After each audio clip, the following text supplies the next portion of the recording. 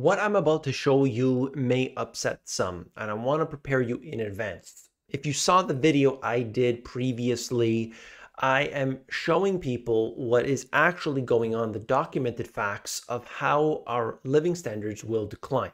And in today's video, I'm going to show you something we need to look at in depth, and we need to start getting serious. You came here for the truth, so let me unveil that for you. Look, I know that this isn't a sitcom. I know that this isn't some entertaining TikTok video, but it is important, and I'm going to explain exactly why. If your name is Jeff Bezos, if you're one of the billionaire crew, you don't have to watch this video. But if you are not part of the globalist elite, you gotta pay attention, okay? I'm going to talk about this. It connects in with this other video I did, and I want to make it clear. What I spoke of recently and a couple times is the RCMP. Okay, this is basically, think of it like the FBI of Canada. And what they had said is that they expect living standards to decline over a 5-year period. They are warning about other things. Okay, this video is very important. I wish more people had watched it. But the point here is that it's not just me that's saying it, it's actual agencies like the RCMP that didn't, by the way, they didn't just say this publicly. They released a secret document within the RCMP, and then we had to get what is the equivalent of a Freedom of Information Act request to try to pull that data, and they did, and most of it was redacted, and still it was troublesome. Now, look here. Bezos buys $90 million, pays $90 million for the third mansion in Florida buying spree. So it's fantastic. This guy over here, he's able to get yet another property on this exclusive Indian Creek Island where all of the richest of the rich, also known as billionaire bunker, they come in, they buy it up, and now the lots are worth tens of millions of dollars just for a lot with nothing on it. And fantastic for these people. Really good, right? I mean, if you're part of that elite club, I mean, this is great because stock market has gone up, real estate has gone up, everything's doing real well. No issues. Look, if you're Tim Cook, you sell $33 million of shares. Okay? No problem. This was on April 3rd, sold $33 million in shares. The stock market, they're trying to get people to buy into the stock market. Everything is great. We're selling robots now, Apple. Yay. Oh, but by the way, I'm the CEO and I'm selling $33 million of stock. Okay. Gucci's China shock reverberates across the luxury landscape. Fears of a slowdown among Chinese shoppers have dogged the luxury industry for the better part of a year. Uh-oh. And now right here, Gucci is at the center of it. So not everybody and not all luxury are doing well. This is a problem here. So we need to start looking at the intricate details of the haves and the have-nots, where the money is being spent and where the money simply isn't going. Now, let's take a deeper look. Quiet luxury is alive and well in 2024.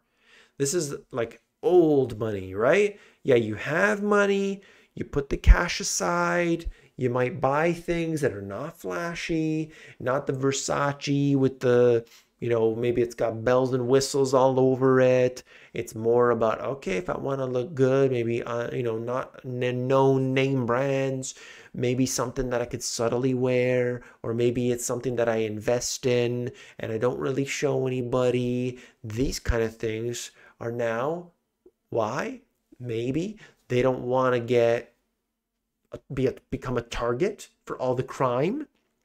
Look at what's happening where you have watch spotters. So in London, this is particularly evident where they have a watch spotter. A guy comes out of the hotel. He's seen wearing a $500,000 Richard Mille. $500,000 Richard Mille, he comes out, they say, okay, that guy, now he's got to come back to the hotel at some point, and late at night, he comes back, and he has made an offer. Do you like the watch? Yes, it's my watch. Okay, would you like to keep the arm? Okay, yeah, give us the watch. That's the way it works, okay? And these type of things are going on all the time. So of course, people are saying, I don't want that. So maybe quiet luxury is the way to go. California food chains laying off workers ahead of new minimum wage law. You increase the price, you do this to companies, they lay people off. You got to realize the value of the quote unquote human resource is declining. Housing affordability has just totally collapsed. Would-be homebuyers need to earn $113,000 a year to afford the typical house in the United States. That is 35% more than what the typical household earns annually. Okay, that's a problem. It's more. It's more. You see, and that's an average. That's just an average. So this is the problem where all the prices of stuff is going up. And then you say, okay, well, I want a better wage. I want a better salary. You negotiate the better salary and then just start firing people. Do you see the problem here? Retirement crisis looms as Americans struggle to save. People can't save, particularly when they're in this circumstance where, you're looking at this. Doesn't matter what they were making, what they are making, and all these things. The bills are going higher and higher and higher. Huge concern. Looking at this, Canada ranks last in primary healthcare access among 10 wealthy countries. So supposedly, free healthcare. Oh, it's so fantastic. Look at how wonderful everything is doing. Oh, it's so good. Last. They continuously cut services. People don't know this. Why is it becoming so popular in Canada to have private health clinics? It's free. It's free to have the public, and it's supposedly fantastic. So why are private healthcare clinics popping up everywhere? It's because the services of those other things are getting cut. Oh, it's free though. Yep, sure. Can America's middle class still afford home ownership in 2024? These are the things that are going on right now. Well, of course people can't. And I think it's pretty clear when you see what's happening that it can't. And it's all because they devalued the currency. And guess what? They're going to do a lot more of that. Of course, we have Canada's largest telecom cutting 9% of the jobs. Outlook is soft. Look, you can see this all over the place. More and more and more. They are cutting. This is a worry. This is a concern.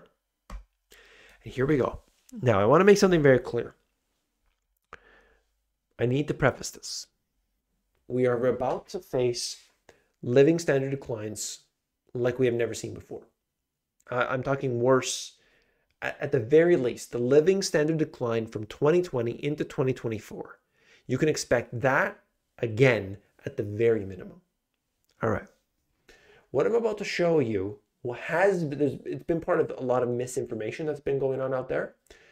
I'll tell you that this is from the Calgary Herald. So it's a newspaper in Canada.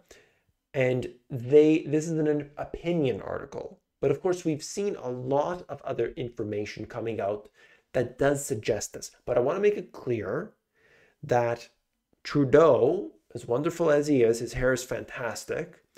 He did not say this. So you're going to search this on the internet and it makes it seem like he said this. And he didn't say this quote. This is part of an opinion article. If you do have some video or something of him actually saying it, send it to me and then I can make sure that that is corrected. But the way that I read this, the way that I looked through, I scoured the internet around this. It is not actually him saying it. This is an opinion, okay? But again, we've seen countless institutions and the government itself suggesting something to this effect anyway. But I want to make it clear, okay? Because I like to be honest. I don't like to get too extreme in things. We got the Trudeau government, its own projections is expecting a 100 megaton reduction in the oil and gas sector by 2030. Exactly how? Not specified, but potentially. So what do we know for sure? They want to reduce the oil and gas sector by 2030. Terrible news for Canada being a resource nation. Okay, you're getting rid of oil and gas, and that's not very good for Alberta, who's relying on that. Okay. But we have this. Okay. So we have all these different things. Don't basically just kill those businesses. That's what they want to do. But the one I highlighted is terrible. I mean, I couldn't believe it. But here we go. Limit personal consumption of hydrocarbons by individual Canadians in terms of allowable miles traveled by motor vehicle, train, or air. I've talked about this before, so but seeing it in print is a little bit crazy. We've seen the World Economic Forum talk about similar things. We've seen others talk about similar things. That what do? You get an allotment. You are allowed this many, and that allotment might be something you never even use. It's 5 times higher than what you would use, so it doesn't even bother you. There's just one problem, though. We enter an emergency. Oh, it's an emergency. We got to reduce the allotment, but it's only temporary, guys. It's only 2 weeks, right? We heard that one before? Just 2 weeks. And these things start to add up. And of course, you have an issue when this just basically your daily life is now impacted by something that the government put in place. I mean, it could affect the way that you live your life. Do you see this? Do you see this as a problem? This is a big concern. They could absolutely restrict travel. They could do this very well by different means, or they say there's no restrict. They don't call it a restriction. What they can do is basically saying, this is your allotment, and there's no issue with going over. You go over your allotment, oh, but you just pay a tax, you pay a fine, you pay a fee. And it's all automated, it goes in your taxes at the end of the year. They make it super easy and seamless, and there's no friction there. So you can just drive, I went over, just like you would pay a toll on a toll road. No big deal, right? But those continue to increase. And who does it impact the most? It's those that are not in the elite class. They don't care about paying a higher fee or tax, okay? It's insignificant in terms of their wealth. So who is this really targeting? It's everybody else. Do you see the big concern? Do you see the problem here? And why I believe people should get wise to this fact. We need geographical diversification, number one. We need currency diversification, making money from different parts of the world, and the ability to get up and go at any time. Most people, their position, where they work, everything is focused around a local area, and that is a very dangerous thing. We need to start opening our eyes to the reality of the circumstances we live in today. I help people every Sunday in the Money GPS Business Live for over 2 hours every Sunday. And I just teach people how to build an online business and how to be able to escape the 9-to-5. It is a paradigm shift that's required, but I think the people that are in the group are absolutely fantastic, and I'm so excited to see what they've been building. All right, I want to thank you for being here. Hit that thumbs up button if you do appreciate this information. I know it's not fun, I know it's not TikTok and whatever, but I do appreciate that. Hit that thumbs up button, and as always, I'll see you tomorrow. Take care.